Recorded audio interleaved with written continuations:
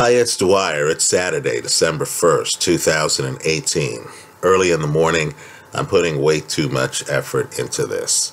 Anyway, it's gamblersadvisory.com, free site, bettingangle.us, a free site. Look us up on castbox.fm. Just in the search bar, punch in bettingangle.us, and audios of these videos will pop up.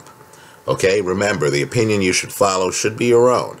Just consider this video to be a second opinion from a complete stranger online. In the background here, you see part of the dollhouse that I live in, right? All right, there's an interesting development. You know, I don't know, and I just want to be blunt here. I don't know who wins the Adonis Stevenson, Oleksandr Gvozdyk fight today. I think this is going to be one of the toughest fights Stevenson has had in quite some time. Very tough opponent, right? And that opponent is very well trained, right? Mikey Garcia's brother, Robert Garcia, is the trainer for Gvozdyk. And Gvozdyk, of course, won an Olympic bronze medal and was a dominant fighter in the amateur ranks for a number of years, right? So this is a unbeaten guy who is almost 10 years younger than Adonis Stevenson, right? A guy who, at least on film, looks like he has more stamina at this point than does Adonis Stevenson. But keep in mind, at the end of the day, you're really not picking sides. You're picking numbers, right? You're picking risk. It's a risk-reward game when you're betting on boxing.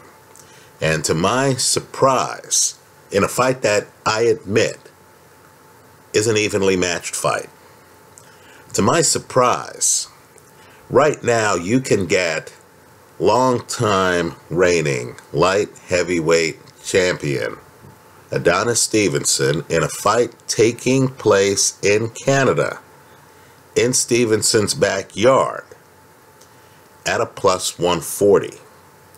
In other words, Adonis Stevenson, believe it or not, in a fight in Canada today, is the underdog. Right now, I agree. That should give you some pause. You should think to yourself, wow, how could an opponent in Stevenson's backyard be the favorite? And you understand that it's fights like this that are happening on days when we have a bigger fight, right? Tyson Fury, the lineal, against Deontay Wilder, the WBC heavyweight champion.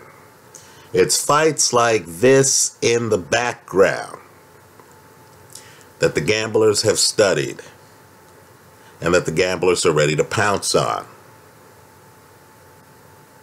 My suggestion here is that you go in the other direction. If I'm going to get Adonis Stevenson at a plus 140, even at this stage of his career where he did fade in the second half of the Gvozdyk fight, well, that's where I want to be. I like that risk reward, right? As good as Gvozdyk is, or looks on film, Stevenson is still going to be Adonis Stevenson for at least the first 6 rounds of this fight, right? I'll agree at 41, the lungs aren't quite what they were at 31 or at 21, right? And I'll agree the guy is going to fade later in the fight. I'll agree with that 100%. But understand, this is a guy who destroyed, that's the word, Tony Bellew. This is a guy who, in his last fight, as we look at that fight and say, well, wow, Stevenson's slowing down a little bit, he still got a draw against Gvozdyk, and late in that fight, when Stevenson needed one last hurrah, he got it. Right? Stevenson's beating Gvozdyk after the first half of that fight. Also, the spacing. Gvozdyk has a great right hand, right? It's an excellent right hand, but he needs to be up close on you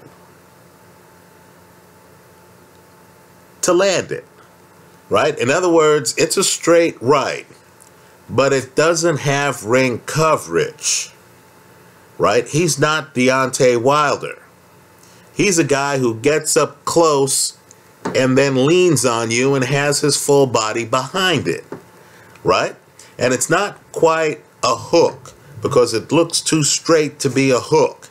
So he has to have his weight a certain way to throw it. Now, in my favorites folder here online, I have highlights from both Stevenson and Gvozdyk. What I want you to do is to look at the spacing. Stevenson has ring coverage. Stevenson has a great straight left hand. Stevenson's a southpaw. That's the other wrinkle in this fight, right? Southpaws, in my opinion, are more accustomed to facing orthodox stance fighters than orthodox stance fighters are of facing southpaws, right? Fighting a righty for Stevenson is not that big a deal, right? By contrast, I believe Gvozdyk is going to have to be on his P's and Q's in terms of his awareness of Stevenson's lateral movement and Stevenson's straight left. So, simply put, I think both men are at risk in this fight.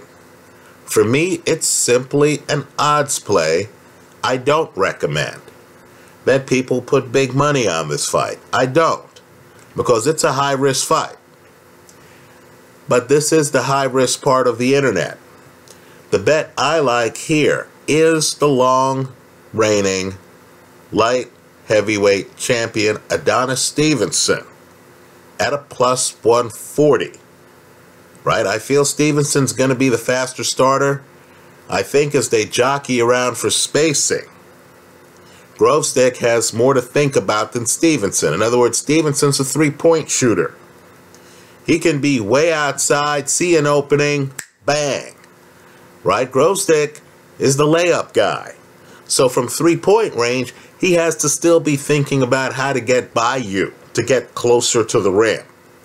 Right? I think that's going to give Stevenson a distinct advantage early in this fight. Let's also be serious. Adonis Stevenson has had many championship fights in Canada. Right? So the venue's not going to throw him. The magnitude of the moment's not going to throw him. This is just another fight in Stevenson's light heavyweight reign. Now contrast that with a challenger who I know has won some lesser titles, but this is Gvozdyk's opportunity at big money, right? So he's going to be on foreign soil against a charismatic champion, a guy who at times will enter the ring wearing a crown. I mean, literally wearing a crown, right? To me, if anyone's going to be overwhelmed by the moment, it's going to be the lesser experienced guy who hasn't held a belt, right? So, let's also be clear too. Let's say Stevenson gets off to a fast start, but let's say Father Time and Gvozdyk start to catch up to him, right? You get to the later rounds. Guess what? Stevenson just had this fight against Badu Jack. I'll agree Gvozdyk is faster than Badu Jack, has faster hand speed and stuff like that. But I will say that Badu Jack is tough from the beginning of a fight to the end of the fight. You remember that last round against James DeGale, right? Badu Jack is tough. That's who Stevenson just got a draw against, right? Stevenson won't be in uncharted waters if you get late in this fight and it's a struggle, right? We simply don't know that much about Gvozdyk.